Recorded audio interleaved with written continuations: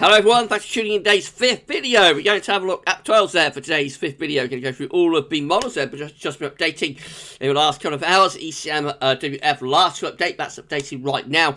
As we do the video, we'll be finishing around 5 minutes time. And we're going to see what 12 has got to say in terms of the weather over the next week or two. Are we going to get cold for Christmas? Are we going to bring in some snow for Christmas even?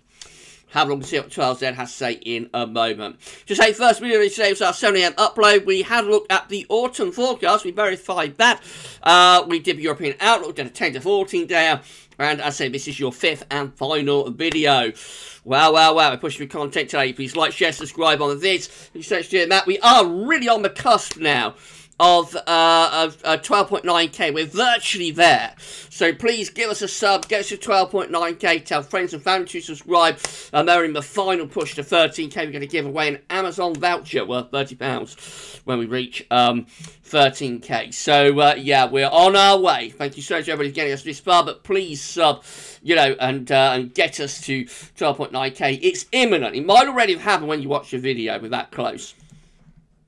Right, so we're going to start us off with UK Met. Now, unfortunately, we cannot show you the UK Met Euro because it's not updated. So you can only go out to 144 hours with the standard UK Met model. So this is how the standard UK Met model is looking at midday on sunny high pressure dominated weather and ridging northwards. It's where this high pressure goes that will determine what happens over Christmas. Through to Monday and Tuesday, that high pressure is still ridging through the UK and going up towards Greenland Ice as well. Trough of low pressure is moving in towards Scandinavia, and that's as far as we get to with the UK Met. That gets us to midday on Wednesday. Proper blocking area of high pressure in over Scandinavia. Over Greenland, I should say. Low pressure in over Scandinavia. Cold air is digging in at that point, particularly to more northern areas. Where that goes after that, you know, what happens with this low as it comes up against the cold air, that remains to be seen, of course. Let's see if the UK Met Euro has updated. I don't think it will have done. No, unfortunately, it got stuck on B6Z at 48 hours for some reason. Never mind. So we shall, instead of looking at that, go on to the GFS. There it is. So we'll have a very quick look at that. Now, you know the GFS has been like the Grinch model, hasn't it, over past few days. GFS has been the one that's refusing to go cold. Let's see what it's doing for the 12s there. So we're beginning right now. Again, high pressure is in control of the weather right now for GFS 12Z. And as we go into the weekend, that high pressure will remain well and truly dominant also. Moving through to the early part of next week, high pressure is ridging northwards. It's trying to move itself up towards Scandinavia. Cold air is pulling in across northern Europe on the eastern side of that area of high pressure, becoming increasingly blocked with the GFS 12s there as we go to the early part of next week. So that's into Tuesday, when we've got a ridge from our high pressure going up to Greenland at 1,050 millibars. An area of low pressure is digging in over Scandinavia. That area of low pressure is Scandinavia taking cold air with it. Right, we're moving up towards Christmas. And look at this. This is looking much, much better if you want cold weather over Christmas with the GFS 12Z. High pressure well and truly centred over Greenland and Iceland. Really cold air pushing southwards into Scandinavia as well. Look at this area of low pressure on 23rd December trying to come in from off the Atlantic. That's coming into those cold easterly winds and being pushed southwards. So that might deliver a little bit of snow to more southern areas. Right, so we get to 180 hours. Let's have a look at upper air temperatures. Cold air is established across the country at 180 hours into midnight on Christmas Eve. Let's see what happens after that then. So the next low tries to get in from off the Atlantic Ocean. That one is being diverted southwards as well. And now it's starting to open the door really and properly to easterly winds. A proper easterly blast coming in here on Christmas Day. Those easterly winds will be feeding in snow showers across many parts of the country. And it's a very, very cold easterly indeed, and particularly focused on England and Wales, actually a little bit drier across Scotland under the ridge of high pressure. But all areas will be very cold there on Christmas Day, with easterly winds driving in snow showers in the south. There might even be some longer spells of rain, sleet and snow.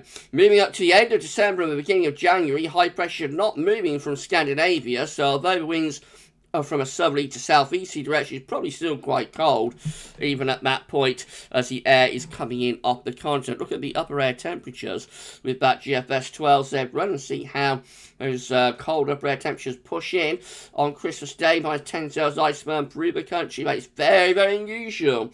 Christmas Day, very rare to see -10 Celsius iceberg moving through the country on Christmas Day. So that's a very cold Christmas with the GFS 12Z. But GFS did shift. It did shift today or tonight compared to its earlier runs.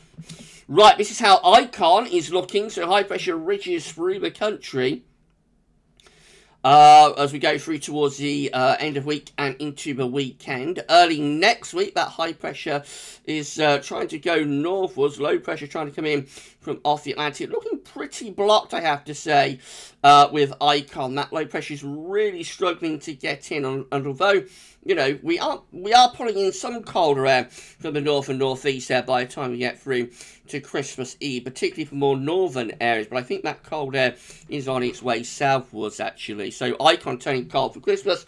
GEM looks like this. So GEM 12 there, showing high pressure in the ascendancy through the early part of next week. What's going to happen as we get through the middle of next week? Again, raising the heights to the north, pulling in those easterly winds further southwards. And yeah, it looks like the GEM, the Canadian Mines, is also getting cold around Christmas. Although it does bring this low in a little bit further north. So that would bring like a snow event to the northern half of the country.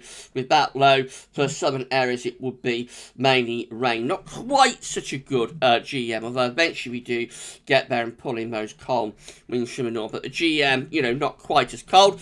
And then the ECMWF is looking like this, just updated.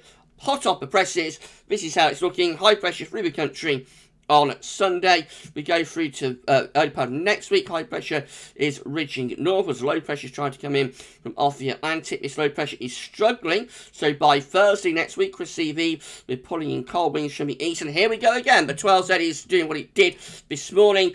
Cold easterly winds there across the country on Christmas Eve. This low in the south might deliver some snow to parts of England and Wales as well. Can't believe I'm saying this on Christmas Day, but there we go. You know, go by what model is showing, and that does look very cold and wintry for Christmas Eve, Christmas Day, and also for Boxing Day as well. Look at the upper air temperatures. They do a plummet as we go through the Christmas period, especially in the northern half of the country. We're in this yellow line. That's going to rain in the south, but in between there, so like Wales and Midlands, could be the focus of snow event there on Christmas Day and up to northern parts of England as well. That is Boxing Day, so it is a little bit milder in the south. Remember, it's on this green line just here on the boundary, but we could get some snow. Very, very interesting signals once again from the ECM and all of the models tonight. They are all looking poised to potentially, I should say, produce a cold and wintry